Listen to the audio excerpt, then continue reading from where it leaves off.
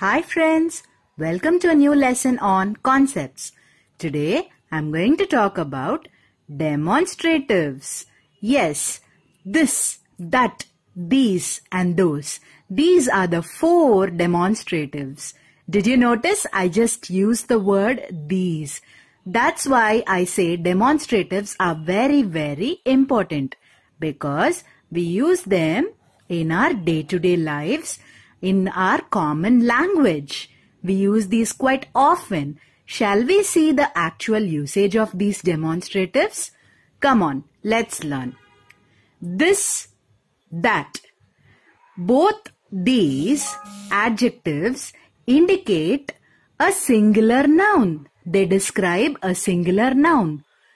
These and those. These 2 adjectives describe plural nouns. We know that adjectives describe nouns. Demonstratives are special kind of adjectives.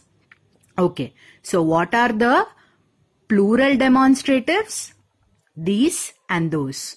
What about singular demonstratives? This and that.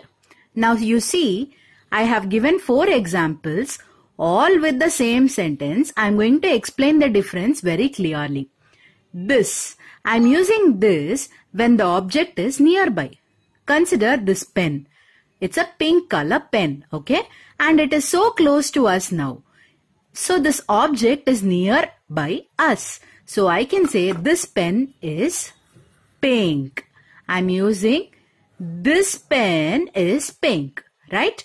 Suppose this pink pen is far away from me. I have to say that pen is pink. Okay, and then suppose I have more than one pink pen. I have 2 or 3 pink pens. Okay, then I would say these pens, because I have to use these and those for plural nouns. Now I have more than one pen. So I will say these pens are pink. Then when these 3 pink color pens are far away from me, I would say those pens are pink. You got the difference between this, that, these and those? It's a very simple topic, but a very important topic in English. We can develop our spoken English by learning such simple concepts each day. Do you want to learn simple concepts every day along with me? Press the like button and subscribe to my channel. I will share short videos for easy English learning. Thank you so much for your patience listening.